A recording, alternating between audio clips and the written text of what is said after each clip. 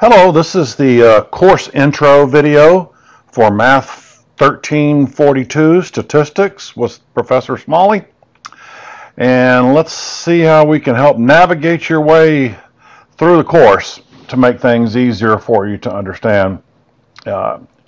If you are in an online section, you definitely want to watch this video. Everybody should watch it. If you're in a face-to-face class, you'll see this stuff explained on the first day, but for someone that misses the first day, then you would want to also watch this video. All right, here we go. We need to log in the D2L. You can do it a couple different ways. If you go into secure login, I think that takes you through My Lone Star, but if you really don't need to access My Lone Star at this point in time, you go down here to the alternate login, which takes you just straight to D2L. And let's see, let me find, I'm going to do it for the 6301 section in fall 2024. And let's see, I'll put it in student view.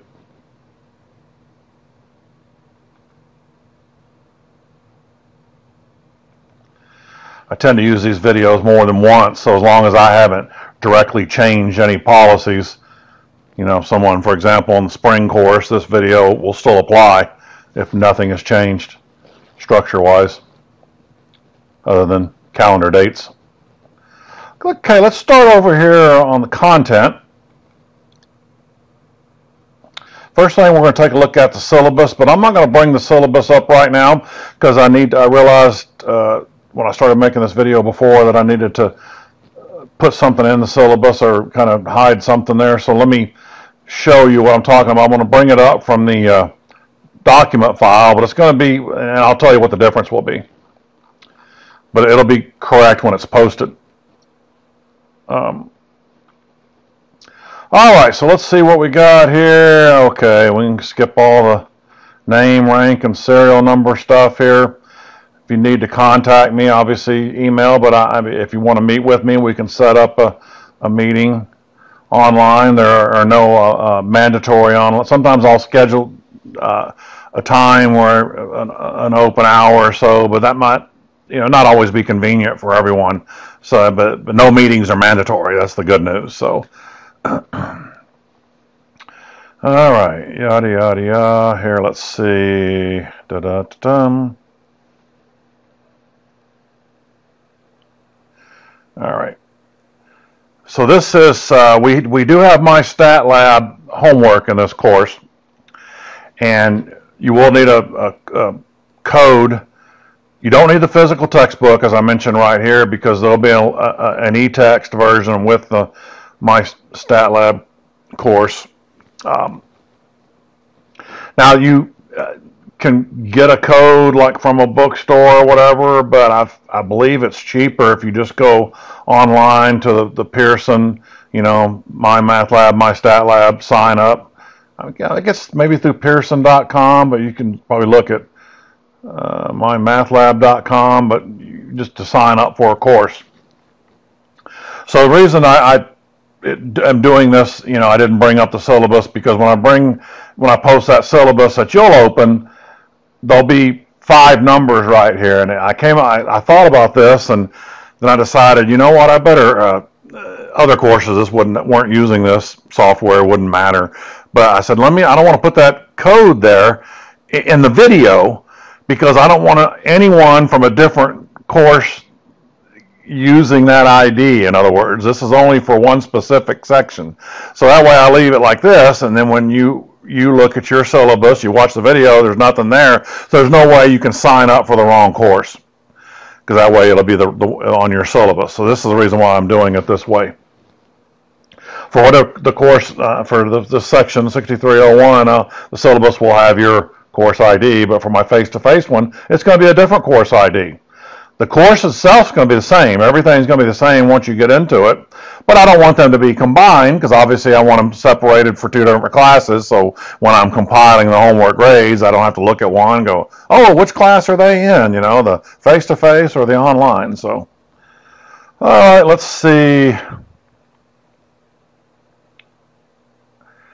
Okay, I'm not going to read all this. Official day of record, I'll talk about that here in a minute. 9/9/24, that's important. And the withdrawal is only if you wanted to withdraw from the course, but that's the official date. You would have to do that by 11/11/24. Rest of this, I'm not going to read through this. Anti-racism, that's tremendous. That's wonderful. Okay, let's see what we got here. Oh, I see a typo. I didn't put this in there. I don't think it's chat. No, not chat. Chat. All right. I'm not going to worry about editing any other grammar stuff in there. Well, other than I see probably an extra space here. But all right, anyway. All right, blah, blah, blah, conflict resolution. I'm a full-time instructor, so the department chair, you can contact her if you want to. She's just a colleague, but if there's any issues, you would actually go to the bottom one is my technical boss there. Hopefully that won't be necessary, but just letting you know sort of the hierarchy there or whatever. For part-time instructors, the department chair is for sure the person they go to first, because the department chair is technically the supervisor of the adjuncts. But my supervisor is the dean. Okay, just so I'll let you know. Now, this is important. Going back to this ODR, verifying the students in the course for proper state reporting and all that kind of stuff. And I'll show you this in a minute. There's a real simple assignment in D2L. You answer 2 questions. There are already only one answer choice you can pick. It's not a matter of being right or wrong, but there's only one choice, so the answer is going to be right. So you have to do that to verify your participation in the course. They no longer allow us to do it by, you used to could do it if you just look and see if anyone logged into D2L. You would consider that being in the course. That's not good enough. And then we don't want to necessarily wait for any kind of assignments to be actually completed. That's not necessary, graded assignments. We don't have to wait for that either. But by doing this, if someone does this, they are verifying their participation in the course. If you don't do that by the date 9/9, I shown above there as the ODR, you will be dropped from the course and they won't likely bring you back. You can ask, but you could try to get back, but they're getting pretty stiff about that. So after you watch this video, I would strongly go right in there and do that. It'll take about 15 seconds, probably not even that long. And then do it, and you're done with it, and you verify your participation. Now, after that's done, we'll assume hopefully everybody does it and don't have to drop anybody. I sort of don't want to drop anybody, but I have to if you don't do this. Now, the latter drop date, 11/11, the withdrawal date, that is totally your responsibility. In other words, let's say if you do the ODR verification and then just you don't do anything in the course, you're not doing anything, you're not doing any homework, you're not doing any exams, and you go, well, he'll just drop me at some point or whatever before that deadline. That is not true. If you make it through the ODR and then you decide you want to drop, that is totally on you. I am not dropping anybody for any reason after the ODR date. Okay, you can ask me about that if you have any questions. The Respondus Lockdown browser is what we can use for exam proctoring right now. So we don't really have a good proctoring setup going on. Not sure if I'm going to use it or not, but I have that in the syllabus, which enables me the right to use it. So I can choose not to use it, though. But there's nothing else involving any other kind of proctoring. It's that or nothing. All right, let's see how we get a grade in this class. That might be helpful. So we're going to have a My Stat Lab homework average. We're going to have 3 exams and then an optional final exam. So what this means is that if you take exam 1, exam 2, exam 3, and with your homework average, since those exams are going to cover everything, there's no other, in other words, there's no extra material. There's extra material. I always like to have a final exam that counts because that way you should be tested on any extra material. But everything is contained in the course in the first 3 exams. And if you take those 3 exams and with your homework average and you're happy with what you have, you're done for the course. That's it. The optional final exam, key word being optional, you may take it to try to replace a previous exam score. Maybe you had a bad day on one of the 3 exams. You may take that exam. Now, there's no risk in taking that exam in the sense that it will replace your lowest one if it's higher. But if it's not, then it doesn't count. So, for example, let's say, your exam scores were, I don't know, 80, 85, and 90, and it's made up 3 of them, and you take the optional final and you make a 75, it will not count because it did not beat one of the other 3. So it's not, sometimes people wonder about that. Does that mean if you take that, does it count, automatically count? No. It can only help you. It may not help you, but it can only help you. It cannot hurt you, though, is what I'm getting at. It cannot make your grade any worse. Now, obviously, if you miss an exam or something, then you have to take it. But otherwise, I would suggest taking all the exams, and then you can decide if you want to do it for potentially replacing a low score. But yes, it's mandatory if you miss an exam. So basically, they're all 25%. So you see, so it's the best 3, exam 1, exam 2, exam 3, the optional final. Notice that the MyStatLab homework average is down here in its own row, meaning that counts automatically. You cannot blow off the homework, and you cannot say, can I just use exam 1, exam 2, exam 3, and the optional final as my grade? No, you cannot do that. The MyStatLab homework average is mandatory. Okay. Maybe I should say, well, I said it verbally, but it is mandatory. Could put mandatory in there, could I? Just to make it a little more official. All right. Yes, so make sure, in case you're not sure, please feel free to ask, but that counts automatically. All right, letter grade. Here's sort of a outline of kind of the topics, and you'll see that when we go back to it's organized pretty well in the course content in D2L, but they want us to also put this on syllabus, and I said, okay, no problem.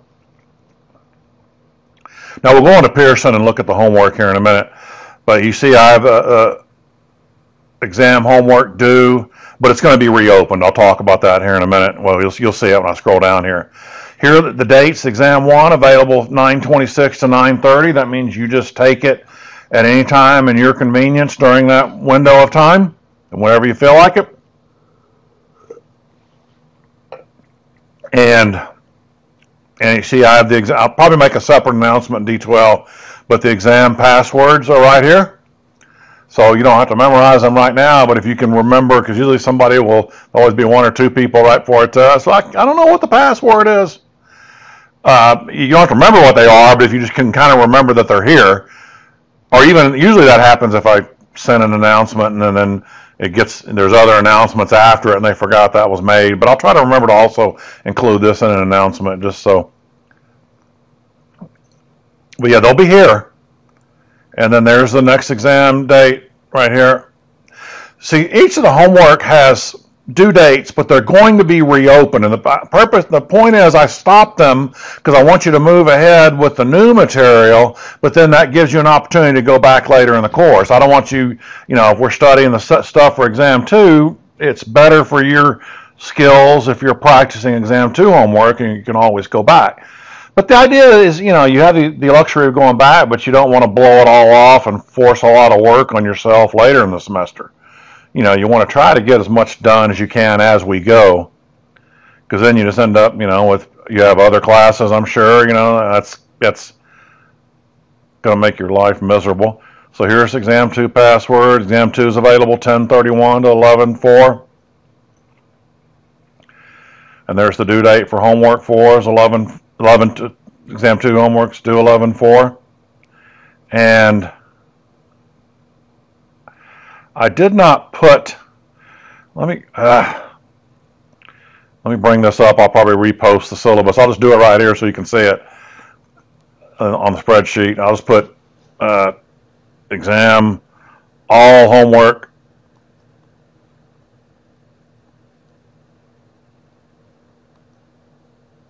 I'll say reopens on, I don't say, well, let's say maybe 11:18.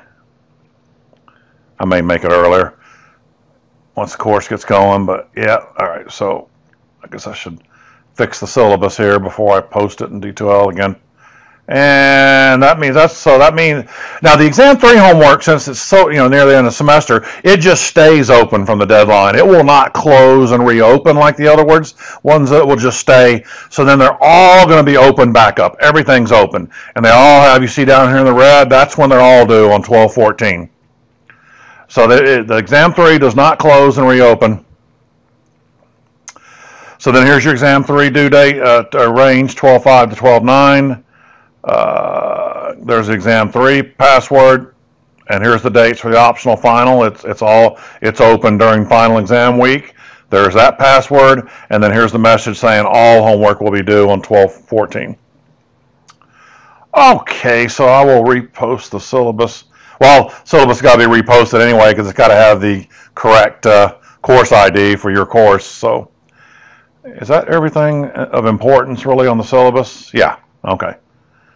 Rest of I do not need to talk about that. That'll be in the syllabus, but I don't need to waste your time by reading that to you. Go back to the course. Let's talk about, let's see. This shows you how to do it. Let me go to the exams first here, and then I'll come back to. So the important activities, well, grades is just where you see your grades. That's important, obviously, but things that you're doing for studying purposes are under content right here, and course activities. Course activities, quizzes. So your exams are all here, but then the homework, some instructors obviously do their exams in the My Math Lab. That's fine, but mine are just done here.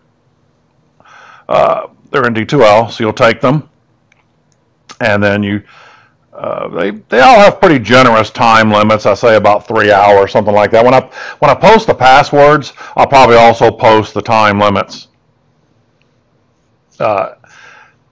But even if I use Lockdown Browser, you can still use, your materials. You can still look on, look up stuff, and while you're taking the test, that's fine. You can have access to the course content. If I decide to use Lockdown Browser, the only thing I'd really be looking for is that someone is not sitting next to you while you do it. But I don't care as far as resources that you're using that aren't other human beings. So you'd have access to all the materials. Yeah, here's that ODR assignment. And I'll just do this right now. So the way you do this, because the exam is going to be a password, so you click in there, and then you type in the password, and then you go. It'll tell you the time limit. But one thing I want to mention though, for exams, and you probably would have figured this out, but it's all done in one setting. Now the My Stat Lab homework, you go in and work a few problems in an assignment, log out, come back in, work more. You can do it in parts, but all the exams are done in one sitting, so make sure you're ready to do it all right there on the spot. ODR verification assignment. Watch this. This one doesn't have a... All right, why does this not have... Okay. I created this, and I don't know what happened here. I'm going to have to figure out why that doesn't work. Okay, darn it. Well, let me see if I can get back in here as an instructor, and maybe I can see it, then figure out how to fix it for you. Because I know I can edit it and do stuff, whatever, from here, but I'm not going to waste a lot of time. I just kind of want to show it to you at least anyway, and then so you'll go in there and click the start button. Oh, that's why I can't see it. I don't have it opened up until when I'm recording this video on the 25th, so that's why it's not available yet. Yeah, it's 2 questions. And when you look at them, there's only one answer choice, is yes. Are you taking a math class this semester? You bubble yes. Is Richard Smalley the instructor? You bubble it yes. And that's it. Submit, done. You've completed it. You've verified your participation for the course. It's that easy, and that's all you do. I have a 60-minute time limit. I don't think, boy, if that takes you 60 minutes, that's going to be, ooh, okay, never mind. All right, that's why it wasn't, okay, it had me paranoid, that's why it wasn't available. And go back to student mode here. So that's how you do, that's it for here, the exams. There's that, these 3, optional final. And he shows you the dates for all of them here, just like I had in that in the syllabus in that calendar. The dates are right here also. So you never really have to go back and look at that syllabus. They just wanted us to put them on the syllabus. And I said, okay. But they're right here. And just like your due dates and the homework will be in my stat lab. Of course, obviously, they'll change in November when they all get reopened. Anyway, so let's see. Back to content.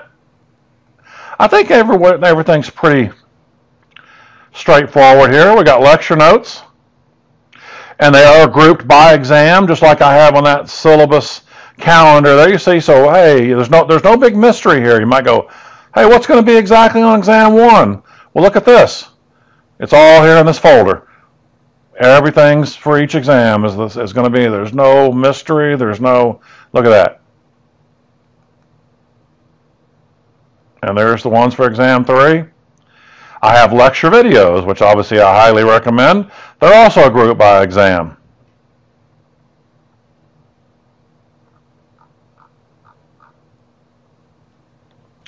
Exam 1, exam 2. We also have exam reviews that you can use.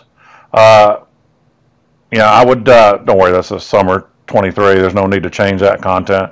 Yeah, you definitely want to go through these. I mean, obviously the homework is good. The online homework is good. Don't get me wrong, but don't just use that alone. I would use this as a study guide. I'll look at the exams and let you know when I post the passwords. They're either like 20 or 25 problems, because that's usually what people will ask is how many are in each one. I'll let you know, but they're not. So don't freak out if one of these exam reviews tend to have a lot more problems than they're on the test. So but that's all reasonable. I'll click on this one just to see how many there are. And I also have solutions. I don't have video solutions to these for this course, but I have written solutions. Yeah, solution means written. There's probably an answer key attached to this, but written is to see how I worked it out. But anything you're not sure about, I'll be happy to contact me. I'll be happy to help you.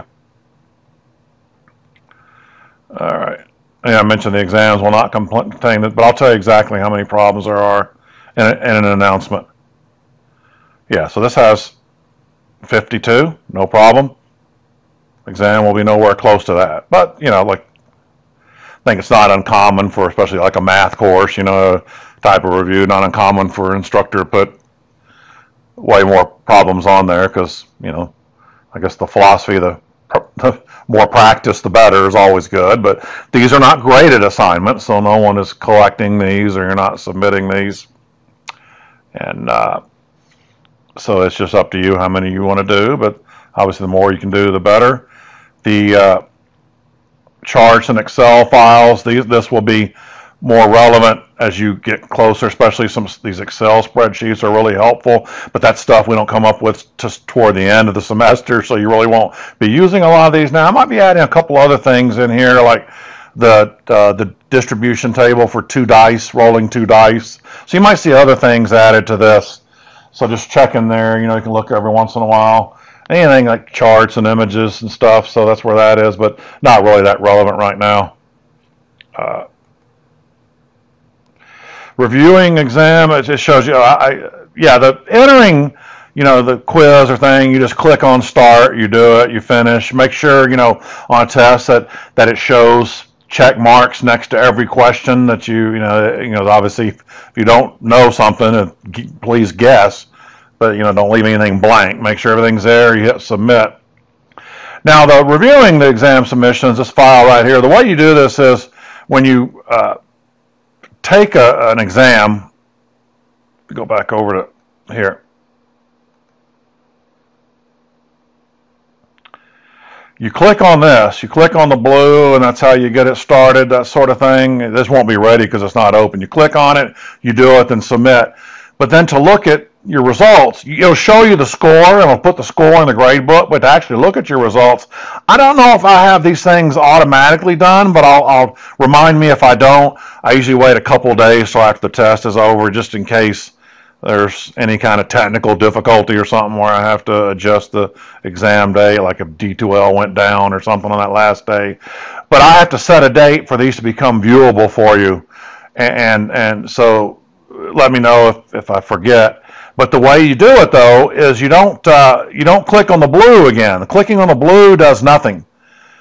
That's only for taking the exam. To do it, you click on the arrow next to it, and you click on, I'm not going to do it right now, but you click on submissions, and that's how you do it. That's how you view it. And this should be just a PDF file that should show you that. There, you see that right there? Drop down arrow, submissions, but if that doesn't work, that probably means that I have not opened it for view. Then you can send me an email and let me know, hey, is it ready to, can we set it to view now? And yeah, that'd be the reason. But this, assuming the date's right, I have the date right, then you pick on your attempt right there, then you can see. So if you made a 90 and you missed a couple and you wanted to see which ones you missed, you won't be able to do it right when you take the test, but you will be able to do it a couple days after the end of the exam period. So if you take the test at the beginning of the exam period, we have to wait until the exam period's over. All right, so the last thing I think I'll say here is we don't have to worry about this now, is calculating the homework average. There are 24 homework assignments, and I will be dropping the lowest 6, so the best 18 count. Now, in the Pearson thing, it won't let you drop 6, it'll only let you drop 5, and it does the average thing kind of weird. So if I did it correctly, I tried to set it up where you can see your individual scores, but not your average, because I don't want you to trust what that says. I created a little Excel file here that shows you how to do it in Excel yourself. But I wouldn't worry about that now. There's no point in doing it now, because you need to get more scores, because you make 100 on the first one, and then by the time, if you follow that process, you've got 100 and the rest are zeros because you haven't done anything yet. Your average will be like 5-point-something% out of 18 assignments. So obviously that's not very helpful. But as you get more scores, later in the semester, and then as you're working on them and you're changing them, you can go in there and do it. You don't have to, every time you change your homework score, you don't have to go through that process. It's strictly your choice how often you want to do it to see what your homework average is. But that's exactly the way that I will be calculating your homework average at the end. So it just shows you enter the scores, how to sort them, and how to average them. But yeah, you don't have to worry about that right. I mean, you can watch it now if you want to, but that'll be important later on. So the idea is if you're dropping 6 of them, you kind of, toward the end, if you've got, let's say, a couple of assignments, if you have like a couple of 75s and a 50 because you hadn't finished yet or whatever, this, that, and the other, you kind of want to push the higher scores up a little bit, because the idea is dropping, the lowest one, so you want to push towards getting as many higher scores. They don't have to all be hundreds, but you want your 18 highest scores. If they're all hundreds, then you have 100 average, but so you it's better to have, a couple of hundreds and a 20 than it is to have like 3 70s or whatever. So, because you drop the 120 if it's one of the 6 drops. So, okay, I think that pretty much covers everything for this video. So, hope we have a wonderful semester in Math 1342. Thank you.